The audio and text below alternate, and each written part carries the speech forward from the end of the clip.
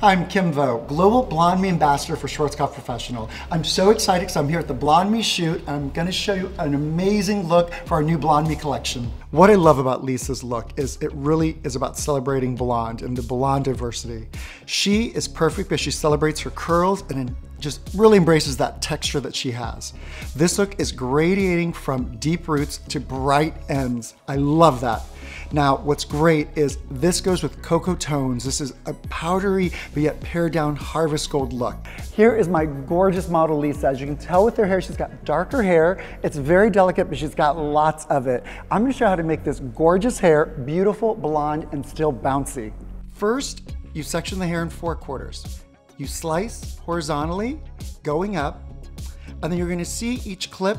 It's gonna give you confidence because it's gonna control the hair while also be a barrier so you can have complete confidence.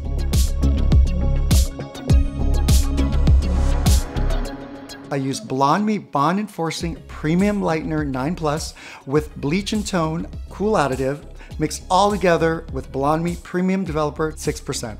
In our second application, I use BlondMe Bond Enforcing Paint on Lightener 1:2 ratio with BlondMe Premium Developer 6%. Start at the nape, saturate the brush, and alternate with the formulas.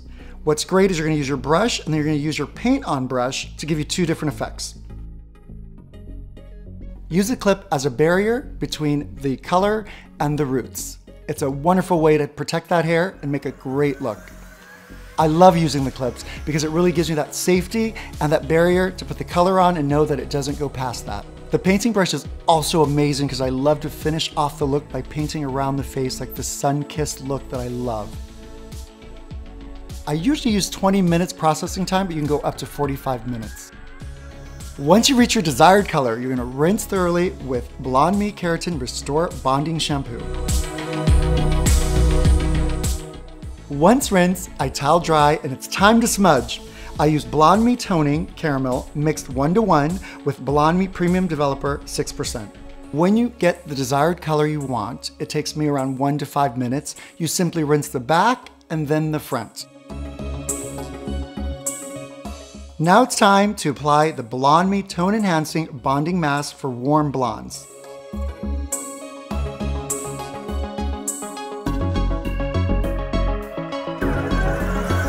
Apply generously and comb through for an even distribution. Leave in for 10 minutes.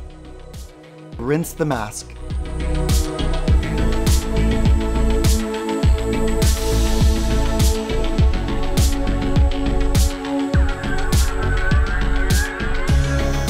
What I love doing is advising my clients to continue making their hair look amazing by using BlondMe Tone Enhancing Bonding Shampoo and Mask for warm blondes. It maintains a beautiful golden glow.